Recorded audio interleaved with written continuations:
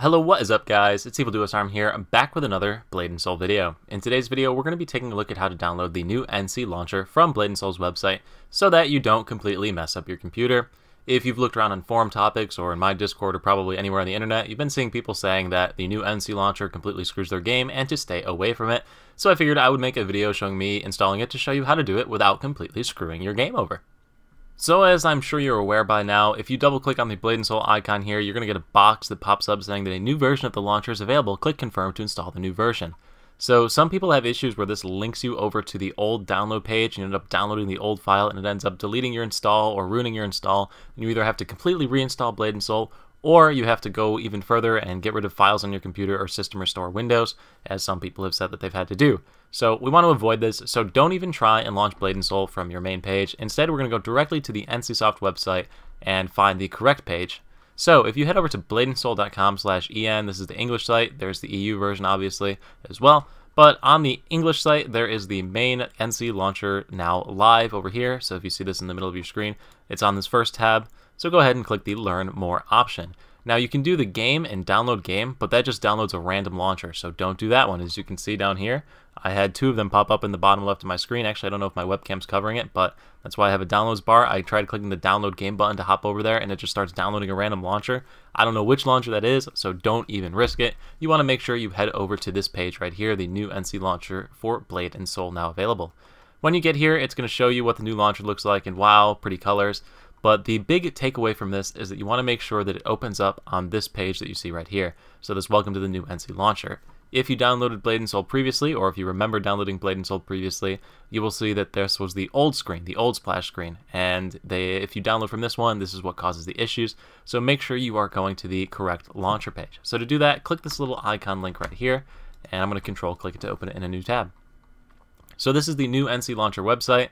And it's pretty simple what you've got to do. Just go ahead and click download. Once again, make sure nothing on Blade & Soul is running. If you go to your task manager, look through that. Make sure you don't have any Blade & Soul files open at any given time.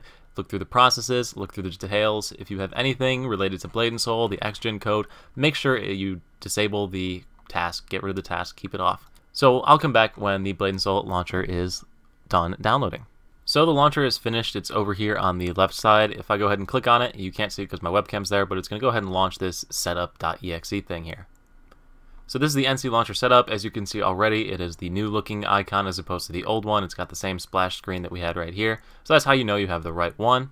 Another thing you want to make sure before you go through this is that your old install files of Blade & Soul all have the original file names and they are in the original file path. If they are in a different path from where you installed it originally, or if you've dragged it around or moved it around, this could also cause issues with the new launcher. You might have problems. So make sure that everything's still named Blade & Soul and that they're all in the same place. I also have no idea if BNS Buddy will impact this install file, so be careful with using BNS Buddy. My advice would just be to take it off. I don't use BNS Buddy, so I have no idea how it actually interacts with the Blade & Soul client. I would rather not risk it personally, but hey, up to you. But anyway, it's going to tell you that if you already have Blade & Soul on your computer, it's going to find it. If not, then it's not going to do anything, and it's just going to reinstall the entire game. So all you got to do is click Install at this point. So as the progress bar reaches its completion, it's going to ask you to pick your language. So pick whatever language is your predominant language, and you can just go ahead and hit your Next button all the way through it, agree to the terms of service, and accept. So this part right here is actually a little bit important, or I guess pretty important. I need to make sure that I drop this file into the same location that Blade & Soul is already in as well. So if I go ahead and look at my C drive and navigate all the way to the actual location that this has picked out, you'll see that my Blade & Soul install file is located in that file, so I'm okay to go ahead and put that in there. So make sure that this file path matches where you're heading to install your actual launcher. So go ahead and click install at this point, and it's going to look and hopefully identify Blade & Soul, or else this video is going to be a complete waste and then I'll be making a rage video instead after.